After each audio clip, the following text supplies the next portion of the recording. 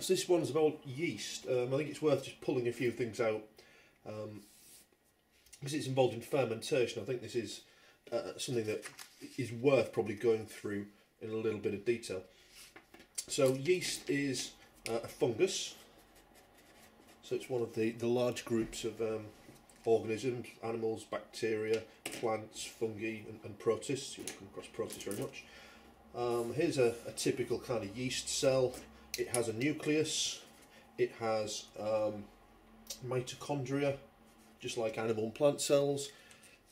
It has cytoplasm, just like animal and plant cells. Remember, cytoplasm is where proteins are made, all the stuff with messenger RNA and all that kind of gubbins we've been talking about before.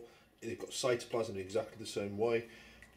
Key thing here, people forget, or people mix up, yeast cells have a cell wall. Okay, it is not made of the same stuff as a plant cell wall, which is cellulose, but they do have this nice cell wall. In terms of size, they're about twice the size of a bacterial cell, maybe 4 to 5 micrometers kind of length. To give you a comparison, an animal cell is maybe 20 to 30 micrometers in size, so maybe 5 or 6 times smaller than an animal cell. Bacteria typically maybe only 1 or 2 micrometers, much smaller. So do remember, fungi have got a cell wall. The reason they're interesting to us is because of their anaerobic respiration. This is respiration without oxygen. The enzymes that are needed for anaerobic respiration are in the cytoplasm of the cell. Should have labelled my mitochondria there, shouldn't I? As a mitochondrion. So this would occur in the cytoplasm of the cell.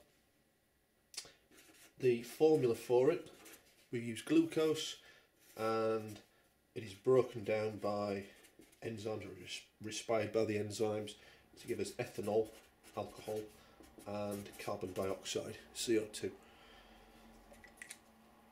Apart from things like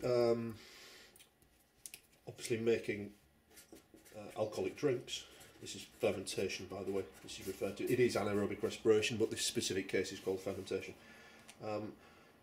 Ethanol can be used as a fuel. Sometimes it's referred to as biofuel. A lot of energy in ethanol, it can be burned, and a lot of people thought that this was potentially a way we could solve a lot of the fuel problems. Rather than having to burn petrol, we could simply grow plants, things like sugar cane. We could then get the sugar from it, get the glucose from it, use yeast to respire it down to ethanol, and this could be used as a fuel in cars. The problem is it does take a huge amount of space up. The crops, the space to grow all this stuff, takes a large amount of space. And yes, although when you're growing the crop, it's absorbing carbon dioxide being a plant, so it offsets some of this carbon dioxide that's given out. It's perhaps not as useful as we thought it was going to first be. It's not as popular in some places. For example, in Brazil, I think it's pretty popular, where they've got a lot of room to grow these crops.